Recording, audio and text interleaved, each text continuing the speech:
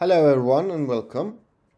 In this video I will show you how to install and set up Scrapy Splash. This will allow you to scrape dynamic website and JavaScript content using Scrapy. The first thing we need to do is install Docker, otherwise we can't run Scrapy Splash. I'm at the Splash website where you will have a guide on how to do the installation of Docker. There is a link in the tutorial where you can find this website. Alright, so I am using a Mac, so we're gonna get OS X plus Docker. Let's open this link and go to Products and select Docker Desktop. I have a Mac with Apple chip. Press that and download it. Once downloaded, press the docker.gmg file to install it in your applications. I already have it, so I'm not gonna do this right now. Let's close that one. And the Docker app, when running, looks like this. So, under images, I already have the scraping hub /splash image, but I'm gonna show you how to get it here. We open a terminal. Let's clear that one out. And we need this command, sudo docker pull scraping hub /splash. Let's paste that one in and run it. And my password. There we go. So it tells me that I already have the latest image. So that's good. Let's go back to Docker. Over here. And if this works for you, you should now have an image here, like I do. So you press run and you extend this one, optional settings, and you name it, whichever name you would like. I will use Splash. Then you need to select the local host. I will use 8050 as suggested. You press run. And I got an error since I already have a container named Splash, which is here, container apps Splash. I will run that one. And after this one, you can press open in browser, and this one should pop up. Alright, let's install the Python package. So we'll go to terminal and let's clear that one. pip3 installs scrapy-splash, requirement already satisfied, since I already have installed it. Okay. Otherwise you just install it as any Python packages you normally do. Let's see the website that I will use Splash to scrape. It's the Finxter books website, where all the books for sale on Finxter are available. It's 14 in total. What I would like to do is scrape the book cover image. So we'll get 14 images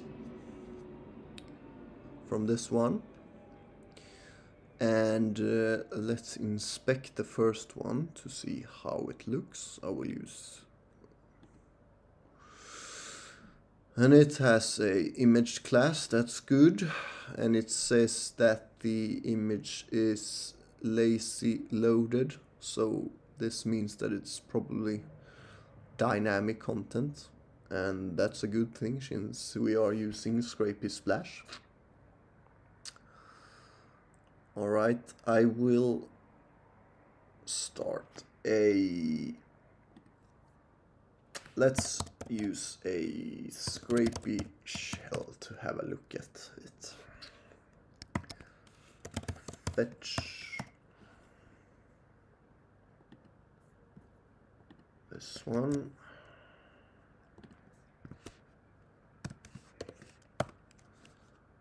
Alright, debug crawl 200 looks good. let's create books, response.css. So a span tag that I can use for this. Over here, let's select this one. No, yeah.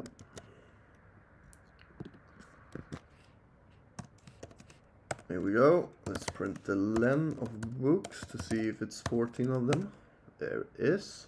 Now I would like to get the src set attribute of the first image. Let's get that one. Books.css emg.attrib src set. It says key error, meaning that this attribute is part of the dynamic content of the website, and that is why we're going to use Splash. So we do a new fetch which looks like this. Let's select localhost. And we do render .html question mark URL equals to this one.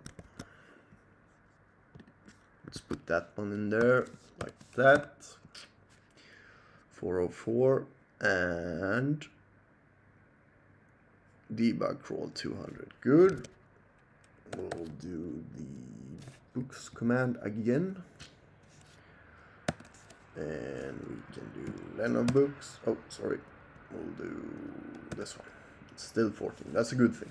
So now let's run this one again, and look at that. Now we got all the links to the images. So this is the power of using Scrapy Splash. It can get things that Scrapy cannot get on its own. So let's exit that one, and I'm already in my spider project that I created for this, or the Scrapy project that I created for this one. Let's run the tree command, and it should look like this. Now, to use Scrapy Splash with your spider, you need to alter the settings.py file, which is this one, and I will show you in my PyCharm. Let's open up the settings file, which is this one, and have a look at that one. So the thing that you need to add in this one is this part, splash setup. You need to add all of this. This part is available in the tutorial, so you can either copy it from that. This part is important because without it, Splash won't work. So make sure that you have edit your settings.py file, and we can shut that one down and have a look at the actual spider that I built for this project. All the code for this is also available in the tutorial, and I will go through it more in detail in the actual tutorial than I will do here. We'll just have a quick look at it. The name, the URL, we have a function called download image, sorry, and it will download the image and save it to a specified folder and name it.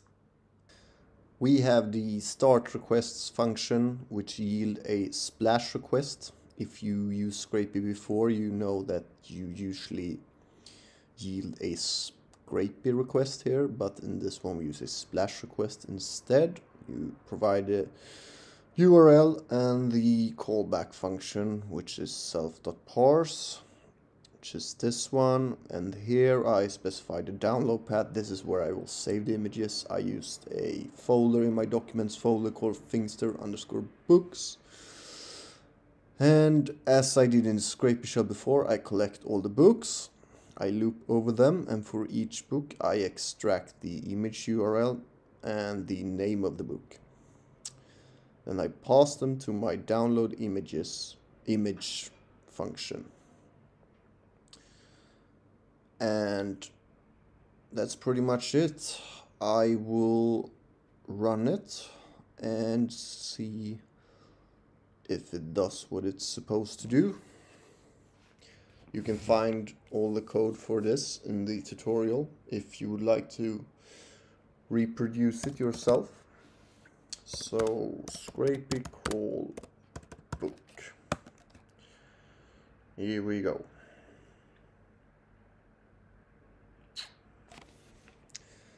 So it did something. Let's see if it worked. We'll go to documents and Finxter books, and yeah, it looked like it did.